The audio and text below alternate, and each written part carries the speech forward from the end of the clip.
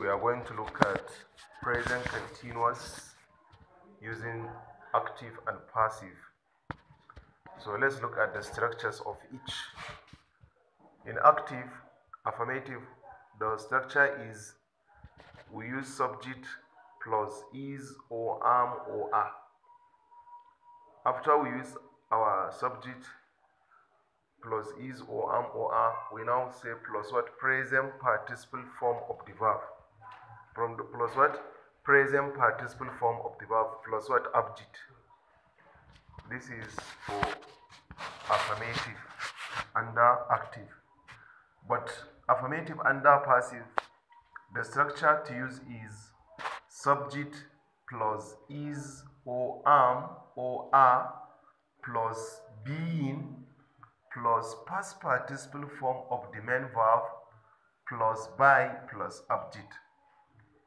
But note that the subject of passive is the what? Object of active. I do tell you this, right? And the object of passive is the subject of what? Is the what? Is the subject of active, right? And don't forget, any verb that you are given, the main verb here, any main verb you are given, we are using the past participle form of that verb.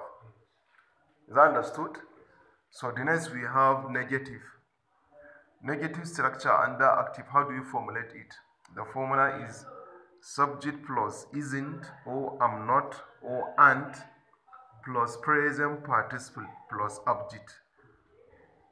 But for passive, the formula to use is subject plus isn't or am not or aren't plus being plus past participle form of the main verb. Lastly, the next structure is what? Question. So in question, active, how do you formulate it? We begin with either is or am or are plus subject plus present participle. You know present participle, verbs with ing, right? Plus object. Then for passive question, how do we formulate it under present continuous?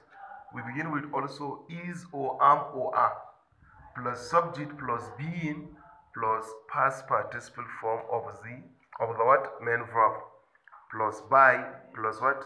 Object. So here are example given. This plus means affirmative, right? This minus means negative. This question mark symbols means what? Question. So here, they are beating me. They are beating me. So here, they is our subject under active, right? Are beaten is our verb, right? Me is the what? Object. Is that understood? So we are changing it to passive voice. We now say, I am being beaten by them. Don't forget, as I said earlier, the subject of passive is the what? The subject of passive is the object of what? Active. Isn't it? This me is object. The subject form is what? I. And you know I goes with what? Am, right? So we use our am. After am, then what? Being. We use being. So this beaten is our main verb, right? So as we said earlier, any main verb you are given, you are turning to what? Past participle form of that main verb. So that's why we said I am being beaten by them. So in negative form, we now say they aren't beating me. If you look at the structure, it is like that, right? In passive, we now say I am not being beaten by them. Already, since you know the subject and object is very simple, right? So for question, here you can say, are they beating me? So here you can say, am I being beaten by them? Somebody might ask, so why do you begin with am? Already you know your subject is I now, isn't it? So that is for this. So the next one we have, cat is eating mouse. Cat is eating mouse. Cat is eating mouse. So here our subject is cat, singular subject. is eating mouse. This mouse is also singular, right? So we now say mouse. Mouse is our subject under passive.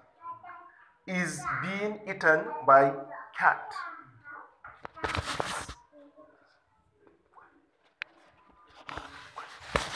Okay, so you know how we formulate it, right?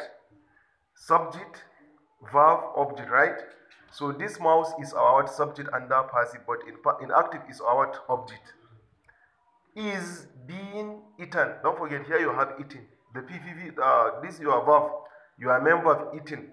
You use the word PPP form of it, meaning the past participle form of that main verb, isn't it? Mouse is being eaten by cat. So negative, cat under active, cat isn't eating mouse. Passive, we now say mouse isn't being eaten by cat. So for question form, we now say is cat eating mouse? This is active. Passive, we now say is mouse being eaten by cat? So lastly, our last example here, cats are eating mice. This mice is the plural of mouse, right? So here you have your cats as your subject, are eating as your verb, mice is your what? Object. So in past we now say mice are eaten by cats. Why do you use mice are? Because mice is plural, you can use are, don't say are. Don't say is, right? Mice are eaten by cats. Negative, you now say under active, you can say cats aren't eating mice. Passive, you can say mice aren't eaten by cats. Active question, you can say are cats eating mice? Passive, you can say are mice eaten by cats? This is all about today's lesson. I do hope that you understand. Any question based on what we have discussed? Now, any question? Come again? Only one question I have. Okay, go ahead. What you write Last. The last sentence. A. What is it that you don't understand there? For example, are cats eaten mice? The last, are mice, I think supposed to be, are mice being eaten by the cat? We wrote, are mice eaten by cat? Yes, you're right. Are mice, this is not question, this is observation. Very good. Even this one as well. I made a mistake, please. You should correct it.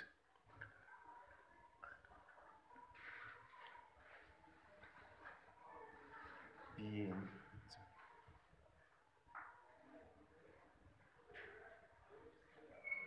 It's a good observation. Please, you should correct it. Now,